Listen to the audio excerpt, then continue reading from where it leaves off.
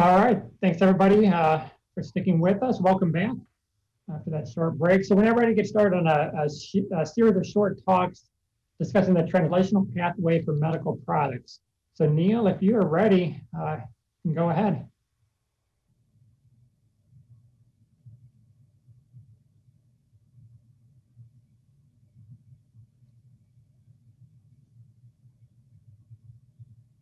All right. Neal, can you hear us okay? There we go. Yes, I think I can. Hold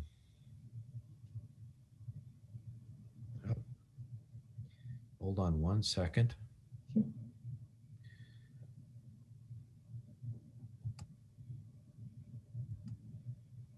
I'm having a little technical difficulty here.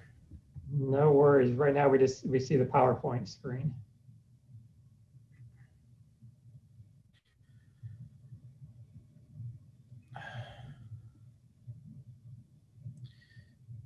Okay.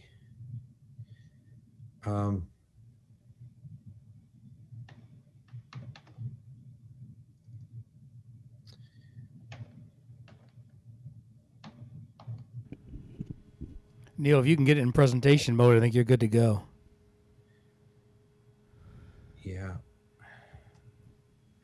I'm having trouble getting it there. Oh, no problem. And Neal, I've got the slides too. Just let me know if you want me to run those. All right. You may have to do that because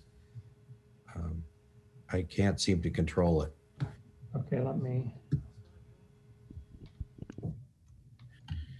Why don't you do that? And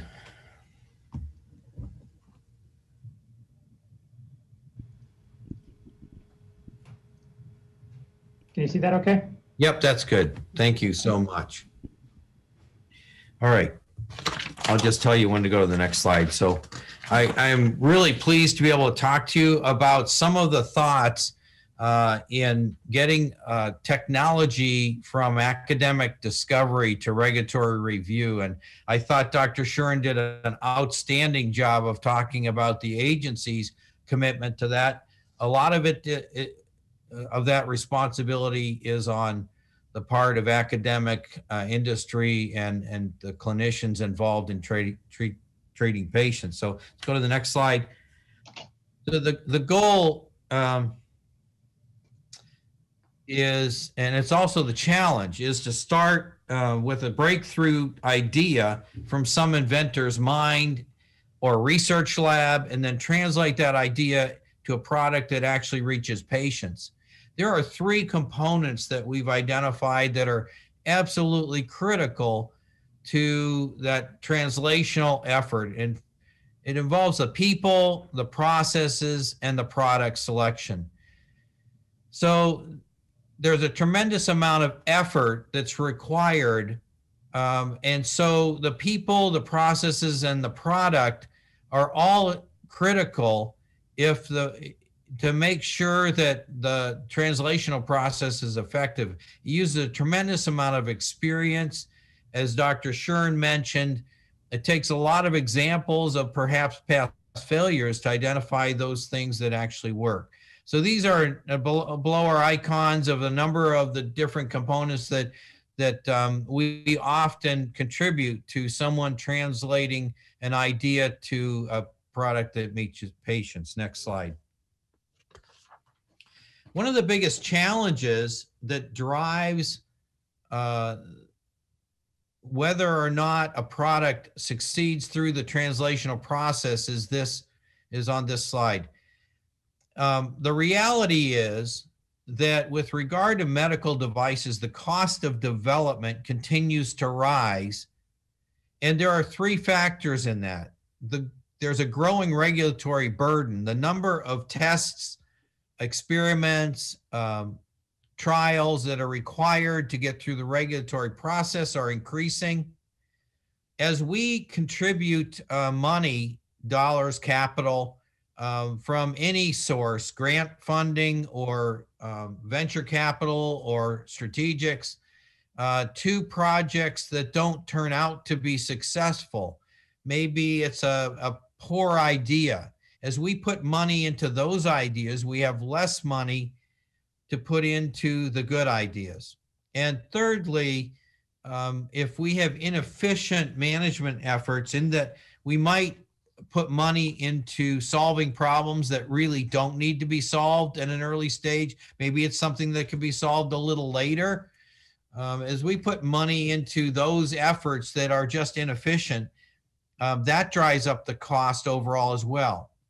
Along with rising cost, the limited healthcare budget puts a lot of pressure on price, and we see price decreases, 2%, 5%, 10% in a year on products that are in the marketplace. So those two factors, increasing cost and decreasing price, result in a decreased margin for innovation. So what basically happens is good ideas don't survive that squeeze because there isn't enough capital. So what we really need to focus on as an ecosystem is to focus our funding on viable ideas and then accelerate the development. Next slide, please. One of the areas in terms of regulatory burden, and we talked about it earlier, the MDR that's being put in place in Europe is extremely burdensome. Today, there are many pressures on sterilization methods. There's an ecological problem that's perceived, and there's a lot of work going into finding sterilization methods or validating those methods that is causing turmoil in our development processes. Likewise, biocompatibility and the emerging requirements for biological evaluation plans for various materials has also driven a lot of extra effort in the translational area. Privacy regulations have made it necessary for us to put a lot of controls in place on how we manipulate data. Transferring data from one country to another is problematic. The last point I wanted to make is the decimation of products for small patient populations, such as pediatric and rare diseases. It has resulted in a tremendous pressure on those types of innovations that might meet those small patient populations. Next slide. So let's talk about the three big areas that we've learned from experience: people, process, and product. And the people really need to include, as Dr. Shuren had mentioned, stakeholders from various areas involved in the ecosystem. Management, development teams that understand that ecosystem for medical devices and also have the ability and experience to communicate across stakeholders, providing leadership and capital resources where they need to be, avoiding putting money into things that aren't necessary, and so that we have enough capital left over to do those things that will be critical. Processes for development. Jeff mentioned the Stanford process for developing biomedical devices. And one way or another, we need a validated, accelerated product development process that eliminates the wasted effort from inexperience and mistakes. Finally, there are a lot of great product ideas, but that great product idea might not be the best product idea to meet an unmet medical need. And so two things are critical: that we look at various ways of addressing a particular medical need to pick the best way to do it. And we also pick something that's economically feasible given the regulatory burden and the market potential. Next slide, please. So there's a focus required on how to develop a device. There's also communication. So the company management really needs to understand the global aspects of product development, assemble that skilled development team, which generally needs to include not only the academic folks who understand the science, but also financial folks and clinicians that might use it, supply chain folks, all those things that are necessary to guide the development. There needs to be a generation of capital from the company management team. And finally, participating in building bridges across all those stakeholders. Some great examples that have already been talked about. Of course, this organization itself, CTSI, has provided a lot of that translational effort. There's an international organization that FDA has supported, and we have been involved in International Society for Cardiovascular Translational Research that have provided some of that educational material of how you do translational work. Harmonization by Doing is an example of organization connecting requirements or processes in the US with those in Japan. And then finally, international standards organizations always contribute to getting a level playing field by identifying what the requirements might be for meeting a certain standard. Next slide, please. So there are all kinds of components in an accelerated product development sequence. And this is a graph just of a number of those components that have helped us accelerate products to the marketplace. And the goal is to carefully coordinate and identify efficiencies, avoid pitfalls, all to accelerate the development by keeping it organized and doing the first things first, second things second, maximizing the parallel development processes to achieve the most time efficient project plan. Next slide, please. So part of that process that we're most familiar with is a lot of engineering work and testing put into the product to make it possible. Now, this isn't the total picture, but bench testing and developing models, or doing phantom testing, simulation on computer systems, dealing with design control requirements to get the product through the agency, MRI safety and animal studies are all part of that process to get efficient development. Next slide, please. In addition to the engineering, the testing laboratories are the regulatory or the clinical science folks that would develop the regulatory pathway, and that regulatory pathway may go back and tell us what needed to be done in terms of testing, in terms of developing safety data that patients would need to feel comfortable being in a clinical trial. So, you know, these clinical science inputs are really critical upfront, early in the development process. Next slide, please. So let's talk about then product selection. It's about finding the best idea for meeting a patient need. And let me just say that oftentimes we start with a technology that we are enamored with, and we want to find out how we can mold the need to best match with the technology we have. But I would say that it's a great time to take a pause. Yes, we have a brand new technology we're so excited about, but let's look at the patient need and let's do the research that we know we need to do, looking at all of the possible ways to meet that need before we take our great idea and just try to make it fit the patient need. Several people have avoided disasters in development and translation by doing that process. It requires that we evaluate scientifically feasible technologies of all kinds, that we look for reasonable intellectual property arrangements, that we develop clear, predictable, least burdensome regulatory pathway, and that we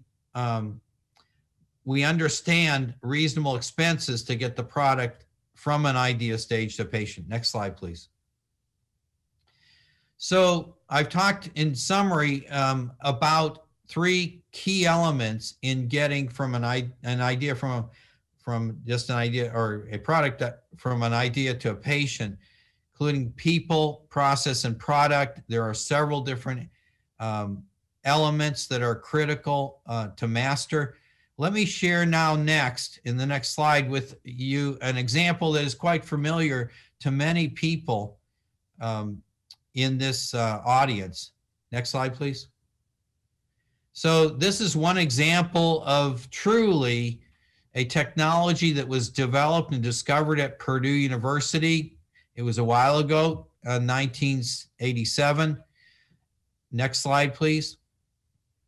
This technology involved taking the intestine from pigs and identifying the submucosa, which is the center layer, if you will, of that, and then processing that in a unique way developed by Purdue into a sheet material that could be used as a medical substrate. Next slide, please. Out of that discovery and development of the technology, there was a company formed as a startup. Two of the graduate students from Purdue were hired to run that company and drive that the development into actual products for patients. And the first submission went in 1997. Next slide, please. So out of that basic technology, through the regulatory process, there were numerous products, and you can see this diagram on the right-hand side, labeling all of the different components of the body where this material has ended up to be a critical product. And on the left side, a couple examples of the different products and showing that it's not all the same construct, but various forms of the same material. Next slide, please.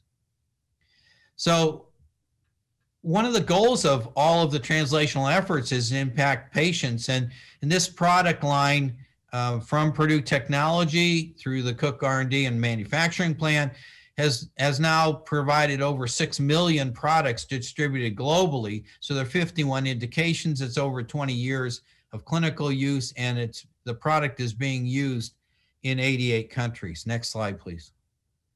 So I just wanted to thank you for your time here. We talked about the importance of people, process, and product selection in making that translational process work from an idea to the bedside. Thank you very much. I appreciate your attention.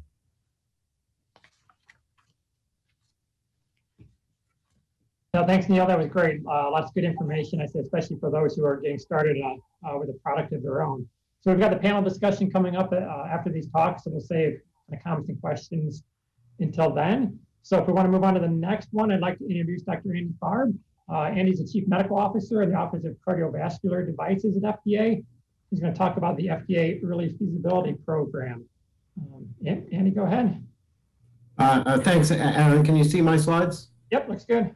Great. Thanks for the invite, and thanks to the organizers of the CTSI to participate in the retreat. It's great to follow Neal, who I have known for many years, and also good to follow Jeff Fearnot, who teed up some of the concepts that I'll go into a little bit more detail during this brief presentation. So there's only so much one can get from doing bench and animal studies for a new device or an approved device for a new indication. And so you need to get eventually into a human being to test the device. And so that's the opportunity for a first-in-man or an early feasibility study. And those studies are designed to obtain initial insights into proof of concept, whether the device performs as intended, some basic safety information, human factors, helping to define the patient population where the device may be most useful. And this early clinical experience provides the basis for further device iteration and product improvement, and is integral to the device development process. So I think what Jeff alluded to, and it was clear that we had a problem in the United States, and that was that the development and the testing of innovative, potentially beneficial devices was getting bogged down here. And what we were seeing was an out-migration of initial clinical testing of novel devices overseas, and a growing time lag to access beneficial medical devices. And you heard about the transcatheter aortic valve experience, where the US was far behind the rest of the world. And with that, the price, in addition to patients not having access, was a delay in physician experience with the new products. And the first thing we in FDA had to do was look inwardly to understand that our non-clinical data requirements were contributing to the problem, and really think in new ways about how we can change the culture and the way we were doing business. So because we have a broad audience here, I just wanted to give a brief one slide on FDA 101 about investigational device exemptions, or IDEs. An IDE's approval is issued by us to allow the use of a significant risk investigational device in humans. The IDE regs provide protection to human subjects through informed consent, requires study monitoring and reporting, and allows the shipping of devices. And often the clinical study data collected under an IDE can be used to support a marketing application for the device following FDA review.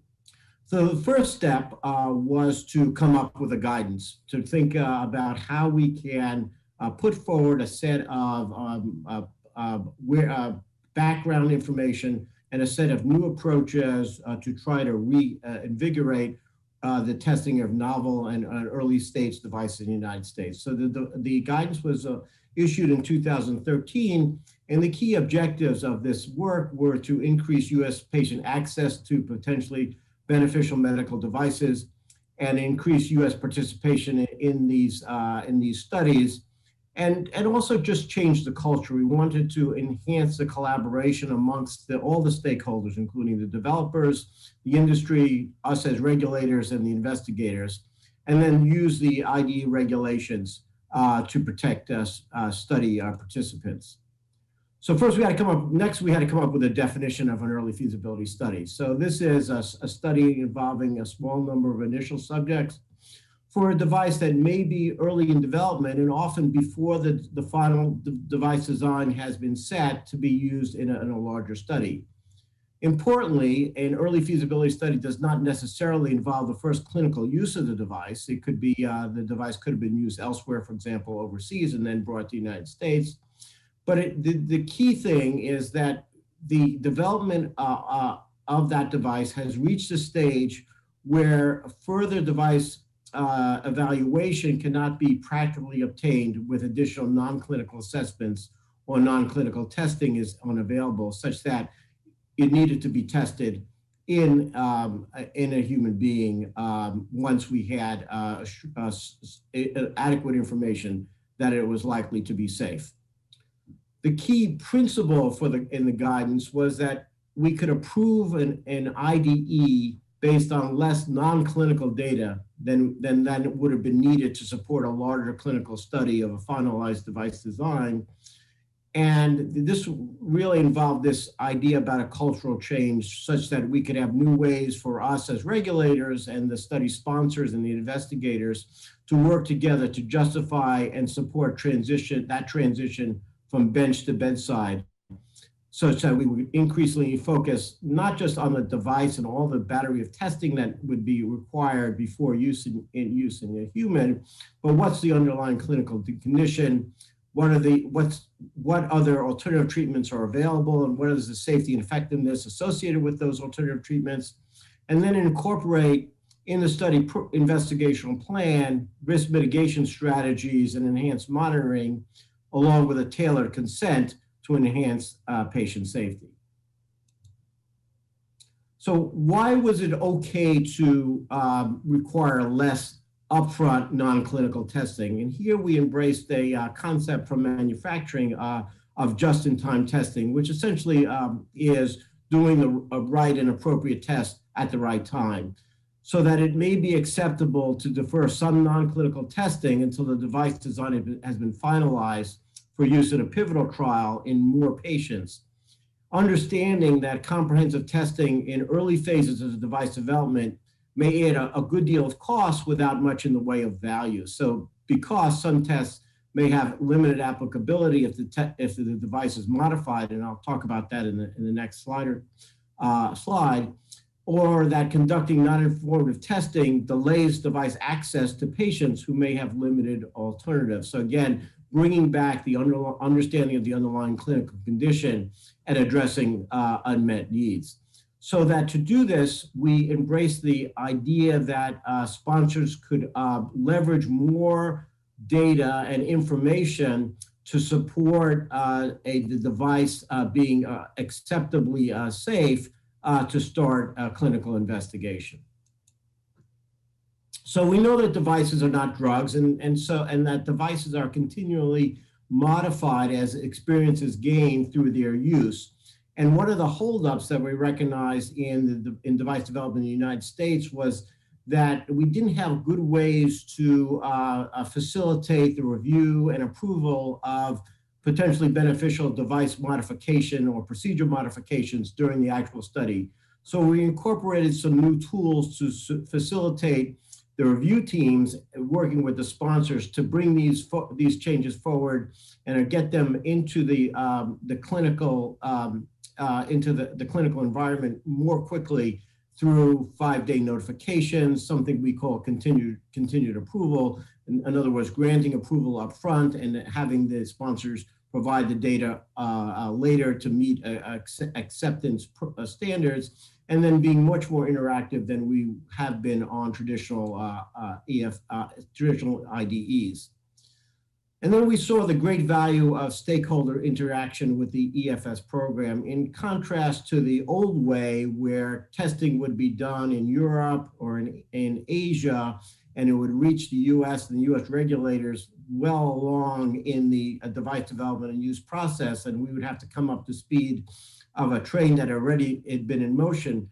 By bringing the regulators on board early on, we would get experience with the device through its development and change, and then importantly, reach consensus with the sponsors about what data requirements are needed to go from first in human to a larger feasibility study effort, and then hopefully to a pivotal trial to collect the definitive data for safety and effectiveness, which would lead to FDA approval.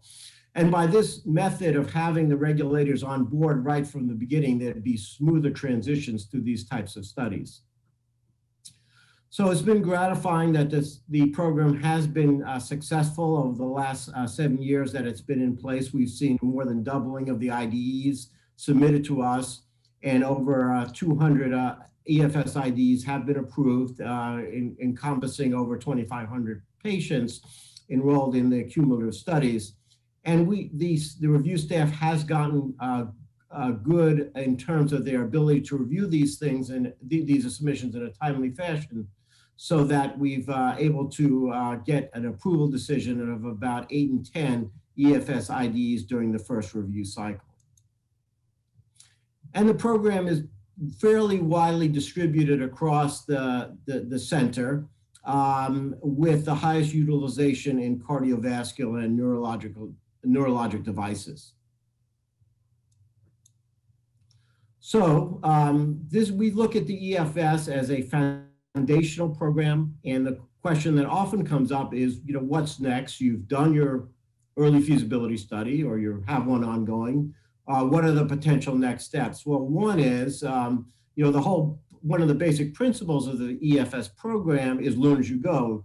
You figure out what works, what doesn't work, what potential modifications may be needed in the device or the procedure, and you make changes after you have gained experience, for example, in the first 5 to 10 patients, and then you ask for additional patients to test a modification of the device. Or you could expand the EFS to get more experience, go from 10 patients to 50 patients, bringing new sites on and investigators on board to gain further clinical experience, and then to refine the safety and effectiveness of event rate estimates, which will be useful in pivotal trial planning. But we have seen some very successful EFS programs evolve and work very well right out of the box, such that a transition can be made directly from an EFS to a pivotal trial without going through intermediate steps. What we've done to try to maintain the growth of the program is to try to address within FDA those cross-cutting non-clinical test requirements such as sterility, animal studies, biocompatibility, that are common to many of the device areas so that we can have more consistency and a more efficient review. And then proactively expand the program across the other device areas by identifying disease and device areas in which EFS to date have been customarily conducted overseas. And to do that, that involves direct outreach to sponsors and developers, and enlist active participation of clinical research leaders. We go to many professional society meetings to promote the EFS program, and then we've also more recently engaged directly with patient advocacy groups and device trade organizations. We also learned that making reforms within FDA is not sufficient because there's a whole world out there that is necessary to build a successful US EFS program.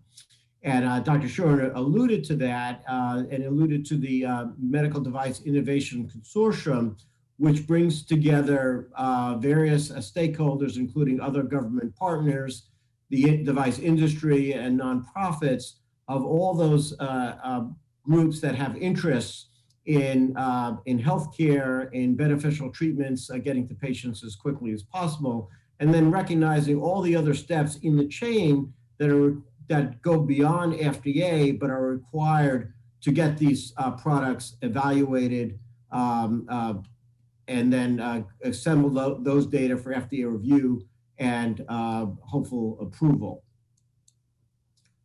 So FDA has supported the MDIC EFS initiatives, and the group within MDIC that is dedicated to early feasibility studies. There is an ongoing cardiovascular pilot and a neurovascular pilot in development, and the goal is to further expand these consortia in different device areas. We at FDA have been partners in this, offering guidance on the EFS principles, and then partnering with MDIC in the development of tools to help with contracting, language libraries, outreach to patient advocacy groups, and help with informed consent and EFS information to patients and investigators at sites, and then providing input on EFS metrics and data collection forms to assess the success of the program. And then we promote the EFS site consortium to prospective sponsors to get them involved, and then participate in various MDIC workshops. So there are within the cardiovascular site consortium, there are over 30 sites that are participating, and we've outlined some goals to try to get these programs up and running at the sites, and that's the 60-60-60 approach, where we like to have FDA and IRB approval completed within 60 days, contract execution within 60 days, and first subject enrolled within the next 60 days. We need to assess the success of this program, so we're tracking metrics and testing these tools, as well as the goal is to launch future networks. There are multiple industry partners that are also supporting the consortium, and we have seen some improvements in the timelines, understanding that in the device world, time is an extremely valuable resource. So we've seen reduced time to IDE approval, IRB approval, reaching the 60-day milestone, improvement in site and subject enrollment, but we still have challenges in contracting and budgeting.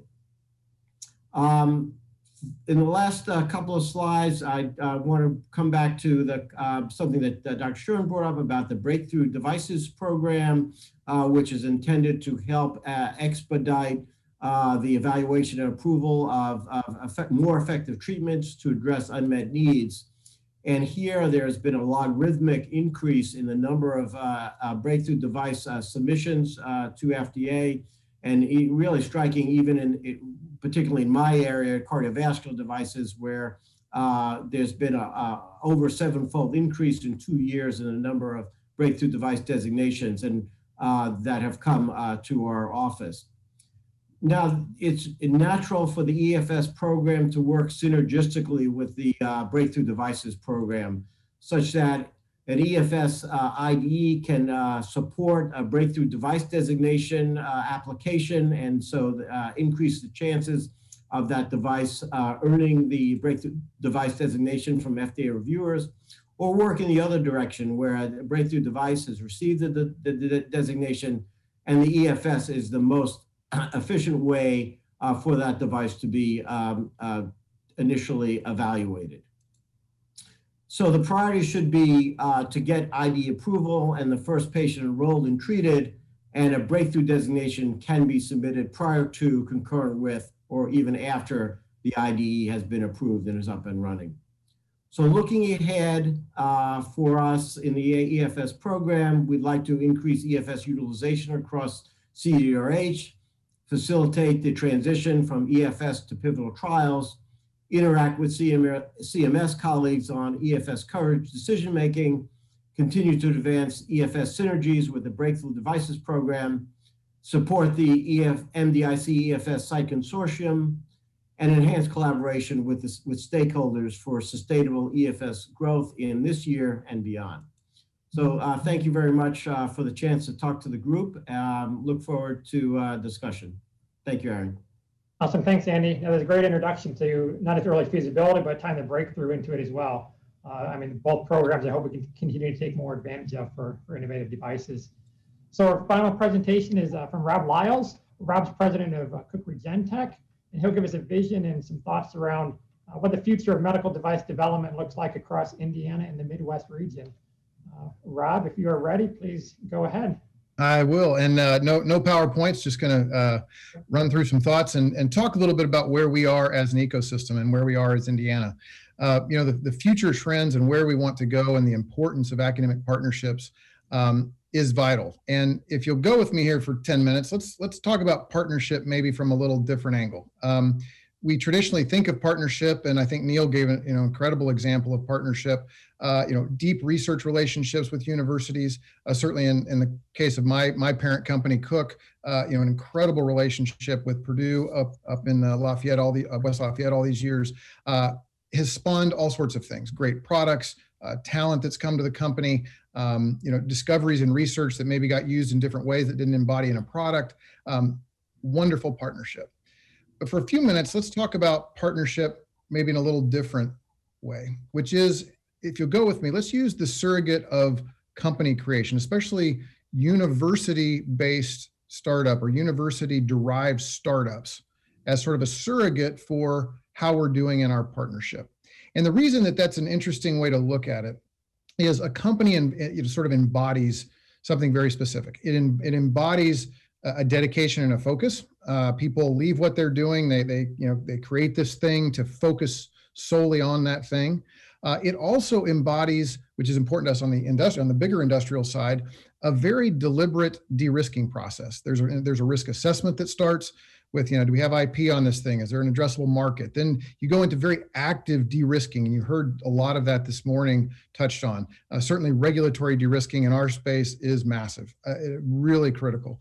De-risking product fit, market fit, all of those kinds of activities that can happen in that smaller environment, very, very critical.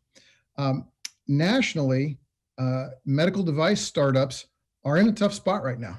It's hard to get investment. Neal pointed to the sort of that squeeze that he showed in that slide.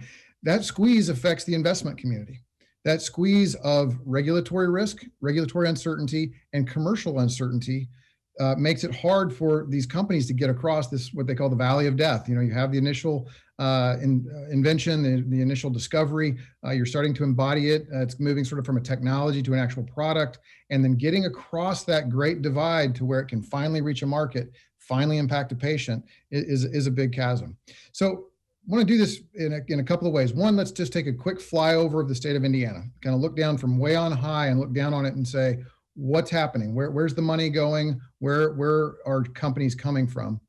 And then secondary, let's talk about the ecosystem, because there's a few new entrants into the ecosystem that I think could play very favorably into sort of this destiny. And what I want you to think about is, with all that we have in this state, my daydream is we should be starting a new device company every 30 days.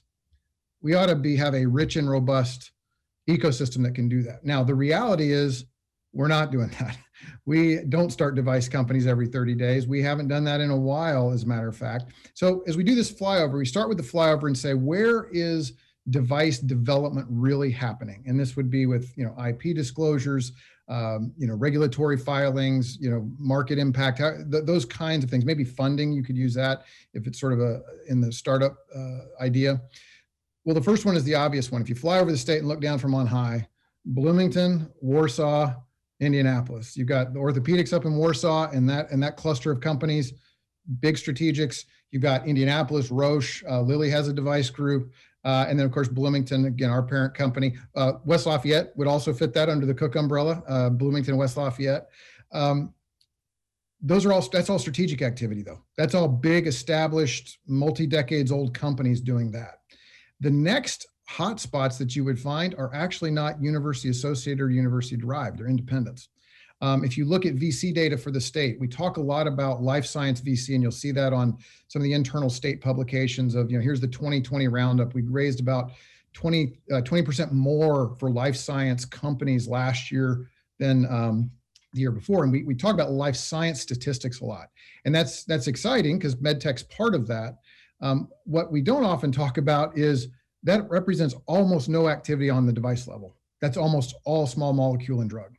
Because of Lilly and some of the other great companies that are here and part of the life science ecosystem, that dominates what is going on, not only on a VC fundraise, but also when you look at tech transfer out of universities and our great institutions, Purdue, IU, Notre Dame. A lot of the tech transfer in the life science space is not med device, it's actually small molecule. So within that, you look at some of the what has gone on. There are independents outside of that are medical device. They've actually had some success raising, but they're independent. It's not university-derived IP. I pulled some of the lists just to give you, and I'll drop some of these names. If you're interested in any of these, I'll make sure that Aaron has all of these and we can follow up. But the top three in the state of Indiana, 2020, Wishbone Medical, which is a pediatric ortho to some of the pediatric discussion we were having today. It's out of Warsaw. They got a $20 million raise. That was the highest. That's not Indiana money, though. Portion of it's Indiana money. A lot of it's coming from outside of the state to fund ideas like that, obviously aligned with the strategics in Warsaw. Innovative Health Solutions, which is a neurostimulator play. That's independent physician, Indianapolis, Seymour-based, $10.5 million raise last year. And then Nanovis, which is a spinal implant, that's out of Columbia City. They did about a $2 million raise. So the biggest are the strategics when you fly over the state. The next hot spots you see are actually independents that really aren't part of this kind of CTSI type ecosystem we're talking about today. When you get to the university derived, there are some, but they are relatively smaller and relatively fewer. So I did find three that are sort of being talked about here in the last 12, 18 months around the state. Compact Medical, which is an intubation bag alternate for the critical care setting. IU School of Medicine Discovery, it's got a 510K filed on it. So that's in process. One from Purdue, Reflex, which was formerly Bright Lamp. That's that really cool concussion diagnostic technology that's been worked on at Purdue. That got money from Elevate and from the Black and Gold Fund, so it did get some of the internal state money applied to that one. And then Blair Medical, which is a device and diagnostic play out of Trine University up in Angola. Again, they're on a 510K path for their dominant product. So those are some that are at least associated with universities. But when you think about the ecosystem that we've built, we ought to be doing a whole lot better than that. The ecosystem in Indiana is truly special. When you look at what the academic assets represent, and all of our three major institutions between Purdue, IU, and Notre Dame, all have really cast some vision and done some amazing things to put in the infrastructure to develop startups and to take student ideas, faculty ideas, and develop and evolve those into innovation that can actually reach the market. One of the things I love, they say up at Purdue Research Foundation, I can't forget I think maybe attributed to President Daniels, I can't remember, but basically it's not innovation until it's actually is valuable to somebody, so it's actually helping someone. And that's a key. When you think about all of the money and resource that's been put into and the vision that's been put into those assets, the Purdue Research Foundation, The foundry, so there's venture capital available there. There's programming to help startups work through and figure out their idea. There's a real estate play. So if you need a place to build a building, there are common areas and gathering spaces. IU has a similar infrastructure that they've set up through Innovation and Commercialization Office. And up at Notre Dame, it's the Idea Center. All of those rich programming that if you're not aware of what's available at your institution, or if you're on the industry side, maybe you're really dialed in with one institution but haven't checked out the others, I would highly encourage you to do so. There is this incredible ecosystem. Now, having said that, George said at the outset, we're not going to rest on our laurels. So let me be provocative once again. And this isn't to call out, it's just simply to say, where are we really? Are we really where we want to be? I pulled up the stats just from the last the last year or so. So Purdue, which I think truly has one of the best in class in the country, ecosystem plays there on campus with Purdue Research Foundation. It's incredible. Their fiscal year IP licensed startups of Purdue, I looked them up. There were 22 listed on the website. Only 2 were either diagnostic or possibly device. 2 of 22. For their 2020 year staff and student-owned startups, they had 33 new startups listed. Great to have 33. 0 of them were device. 0. Notre Dame, their list on their site from the center, 24 companies listed, 0 were medical device. So the richness of this ecosystem, and then IU as well, their IU Venture Fund has been given some presentations. When you look at the cast of companies that they've been investing in, fantastic companies, a lot of them in the biopharma space and or small molecule space. No devices, in fact, no diagnostics there as well. And of the 7 startups that have specifically been started from their Innovation Commercialization Center, none of the 7 are device as well. So that's not to call out, that is to say we're not resting on our laurels. What are we going to do with all this incredible infrastructure that we've got here in the state? Because it really is incredible. And a couple of new entrants I wanted to mention, and I'll try to sort of bring this in for a landing. One of the things that has come online in the ecosystem, it's been coming for a couple of years, but it really started to crystallize in 2020. The first is additional placemaking outside of the universities. So placemaking for innovation communities. 16 Tech is one that we've been involved with as Cook down in Indianapolis. It's a work, live, play space. There's a lot of infrastructure and a lot of programming there. IU School of Medicine and IU are very involved in that. So that's becoming part of their orbit right across the street from the medical school. Really neat programming. There's a maker space. There's all sorts of assets there that are being brought. A group called 1776, which runs incubators all over the country, is doing the programming there. So a lot of really neat things are going to be happening, I think, at 16 Tech. Down in Bloomington, there's the Dimension Mill, which again is a startup environment where founders and creators can come, have office space, get mentorship, do those kinds of things. 16 Tech, let me go back there for a moment. One of the other additional pieces that's been added to the ecosystem, and when you think about a vision of how do we create more startups, how do we create, activate and truly translate, CTSI is all about translation, how do we truly translate to market, to innovation that reaches patients ultimately? Some new entrants, which is this concept of the startup studio, but more specifically the venture studio. And what's interesting about a venture studio model, and there's 3 new entrants that have come into the market. You've got Next Studio, Boomerang Ventures, and High Alpha Innovations have all just come online in the last 8 to 10 months. 2 of those are going to be housed at 16 Tech. High Alpha Innovations is housed at a different spot there in Indy. But what those models do is it's an actual connection of they've already, and two of the 3 already have capital, and they're investing along a thesis line. They're going after specific things. They have very sophisticated systems for de-risking and for understanding the pathway of a product to market.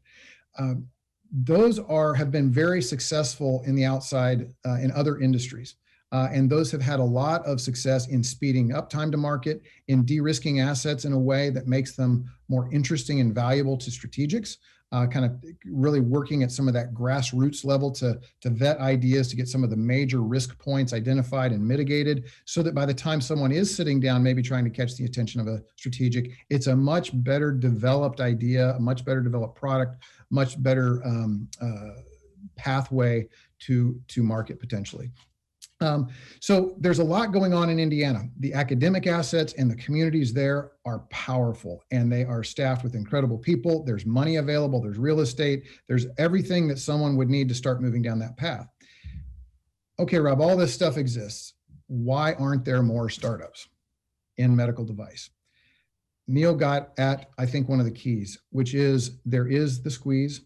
And because of the regulatory uncertainty and because of the commercial uncertainty, what that raises the bar on is we need to create and continue to invest in and pull together as a community, these learning communities that we've talked about, collaboration. We've got to pull together the right mixture to allow these ideas to be de-risked appropriately. Regulatory de-risking is critical in medical device. If you don't have the reg path, you don't have anything. Doesn't matter how cool it is or how great it is. I know I'm preaching to the choir on this, but I've been surprised in my journeys over the years, and Cook, again, great partner of all these universities. And we've, as executives, we've all had projects and things that we've worked very hard on. I'm always surprised a little bit at the relative naivete sometimes within the academic environment to the regulatory issues that come with medical device. A great idea without a good reg path is not going to help anyone. Beyond that, the other things to touch on, and Jeff Shuren touched on some of this, de-risking from a payer perspective, de-risking, health economics. There is a commercial de-risking. How does it fit strategically in a market? What does the distribution potentially look like? Some of those are later stream questions that come, but all of that de-risking activity, we've got the nucleus of what we need. We've got incredible systems. We just need to augment them a bit, bring the community together the right way. And again, my vision would be, and my hope would be, that someday we're sitting together and we're starting a new startup every 4 weeks. Now that sounds, where'd I get that, where'd I get that idea? That's being done in Indiana right now by other industry segments. The tech industry, again, they don't have the regulation we do.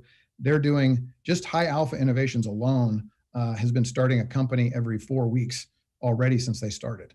That kind of cadence and that kind of rhythm is possible over time. We've got a lot of work to do. My final thought for you as we think about how to bring this together and leverage what we've got to de-risk better is thinking about the problems that medical device needs to solve. We've got the great physical products, and we talk medical device, people think about, materials science and engineering, and all of those are very relevant to what we do. What's the next physical embodiment of the product? But as you heard today, real world evidence, data is a big deal. We were on the phone the other day, and us building the evidentiary basis that we need. You've heard reference to MDR, the European regulations. It's up to the bar for us as the industry on what outcomes data we need to provide and what kind of surveillance we have to do once it gets to market.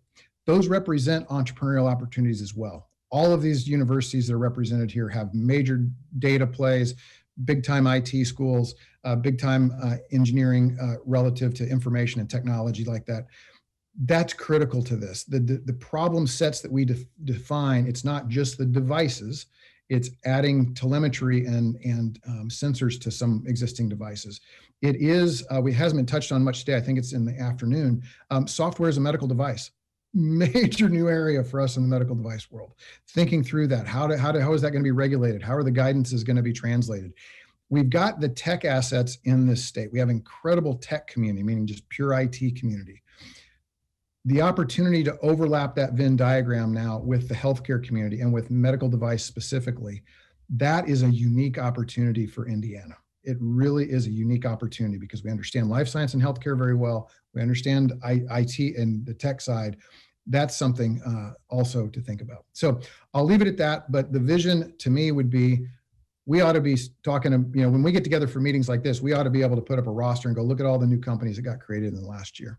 To do that, we've got to bring the de-risking mentality. We've got to get more than just, scientists and a business person together. We've got to bring in the regulatory teams. I was thrilled to hear Sharon's opening. I didn't know she was going there, but this think tank idea, and I was glad to see, Aaron, that you're going to be on that think tank from the regulatory science side. I think that's exactly the kind of thing, very multidisciplinary, collaborative type units that can help take cool ideas, but really get them shaped and formed in a way that they have the opportunity to make it to market. And I think there's a lot of ways to do that. So with that, I think the future of Indiana development is very bright, but we got to be realistic about where we are. We're not anywhere close to where we want to be.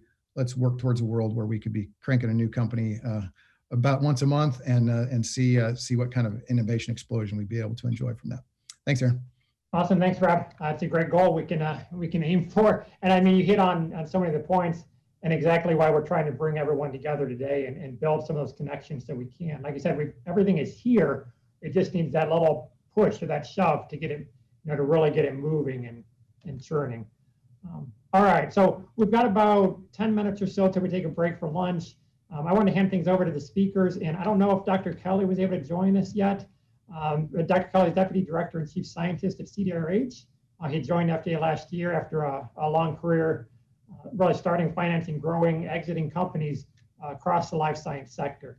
So at FDA, he interfaces with numerous external stakeholders to help create a more vibrant and sustainable medtech ecosystem, help bring new innovation to patients more quickly, like we've been talking about. Rob, Neal, Andy, do any of you want to start off with some additional thoughts, or I've got some comments too? Well, I think we've had a great session here talking about some of the challenges, and I think what we could do is talk about how CTSI would address those. Do we have any ideas along that line from any of our participants or any of the speakers? While people are coming up to the virtual microphone, Neal, I think I just want to, we really enjoy these and welcome, outreach and these kind of, organizations that bridge the gaps between academics and the private sector and sponsors. So, people should feel open to address their questions to us, to help, bring these programs forward. So, it's a, big organization, but, often just finding the right person to answer your questions can really help jumpstart some of the issues that develop. Yeah. Rob, how do you think CTSI could actually impact the goal you mentioned, which is bringing more companies? What do we have to do? I think Sharon's proposal for the think tanks, that outline this morning, was a very interesting one. I think, I know it's just a first thought. Obviously, it was of all the academic partners involved. So as immediately as I was scanning that list, of course, I was thinking, okay, how do we get industry into that conversation? And I think for CTSI, I know that I think continuing to spread the word within the institutions is very critical. I know that many of my interactions, and I spend a fair amount of time, especially in Indianapolis, with the IU community. There's such great ideas, but again, there isn't a lot of even practical understanding sometimes of the resources that are available within the institution.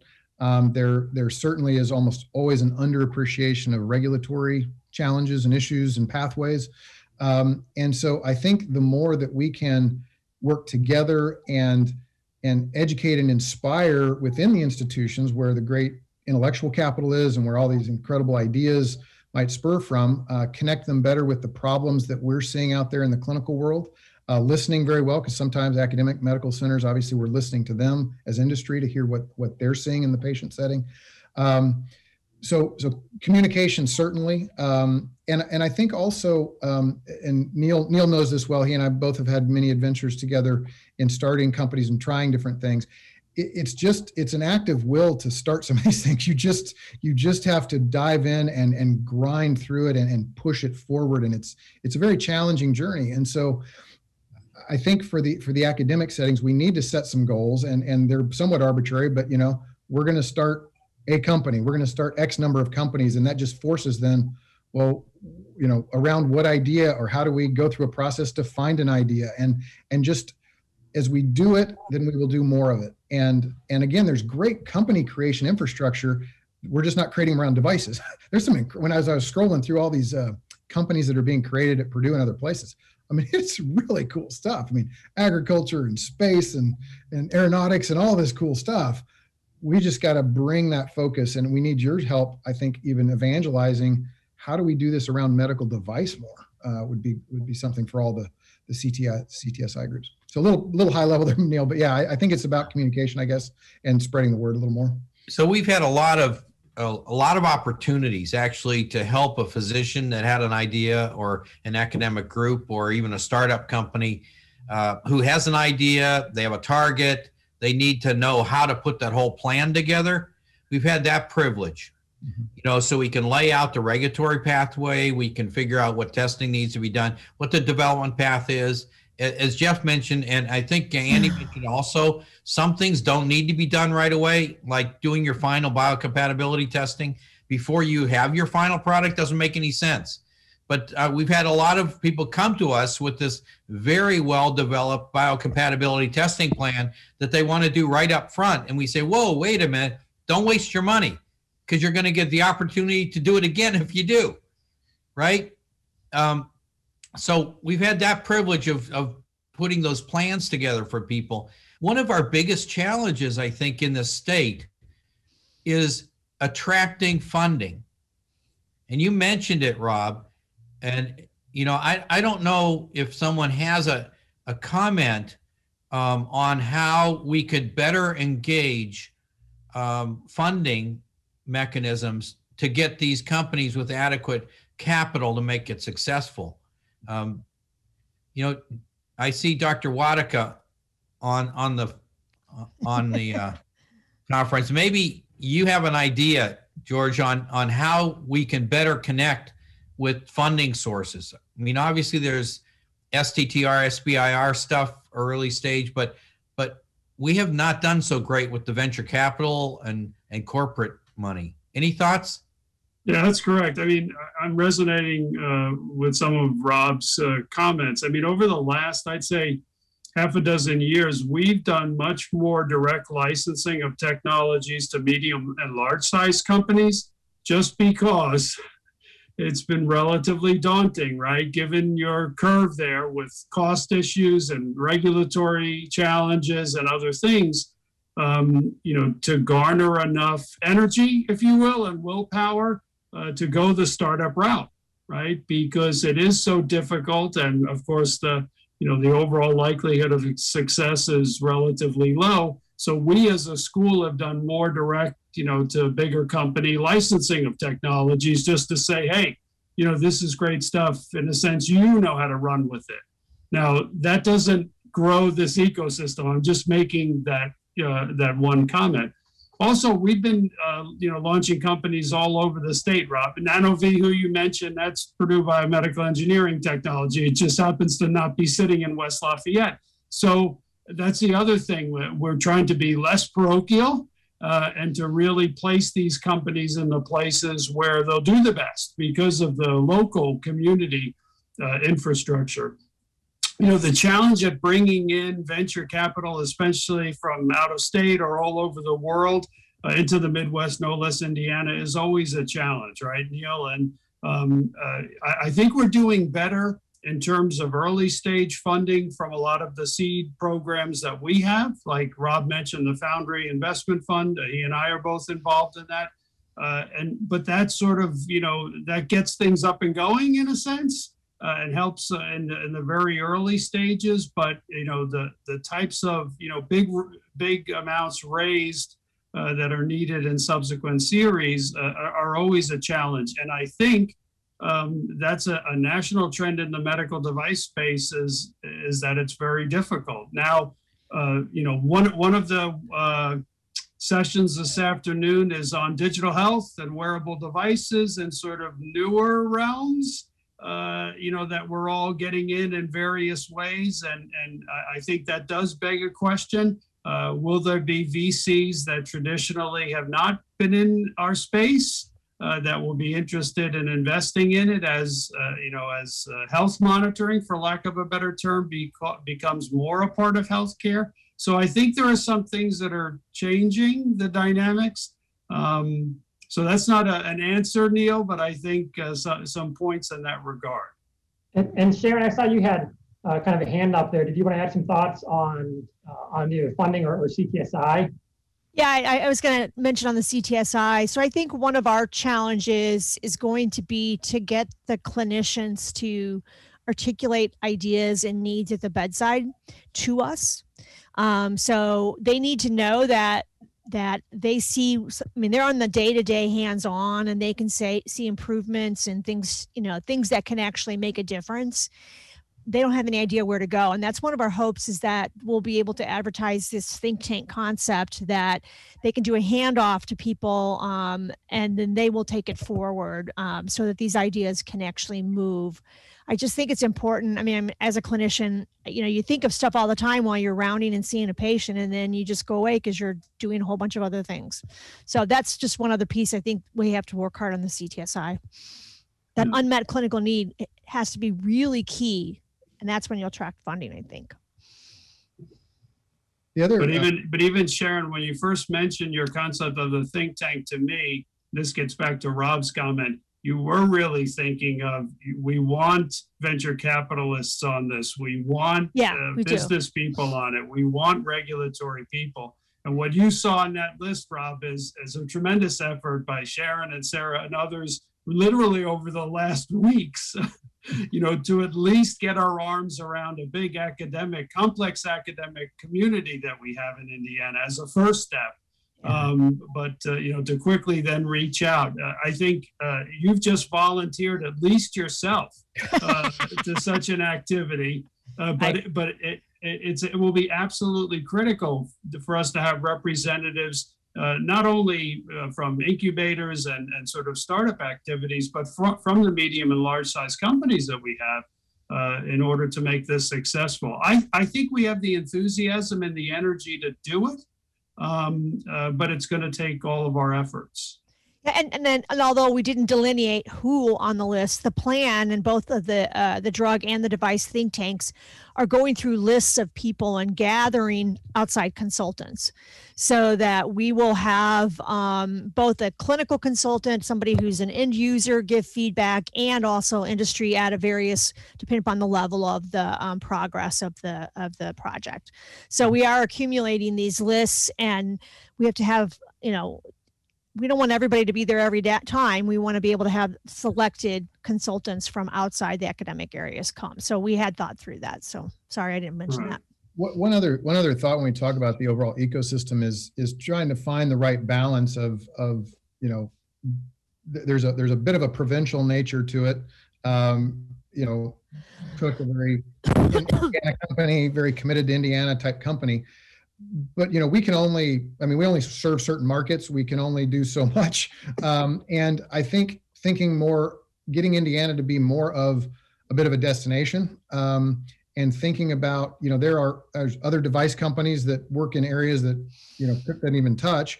Are they talking to Indiana? I know that when I'm out traveling and when I'm out moving across other ecosystems, Boston or San Diego or wherever, and you tell the Indiana story.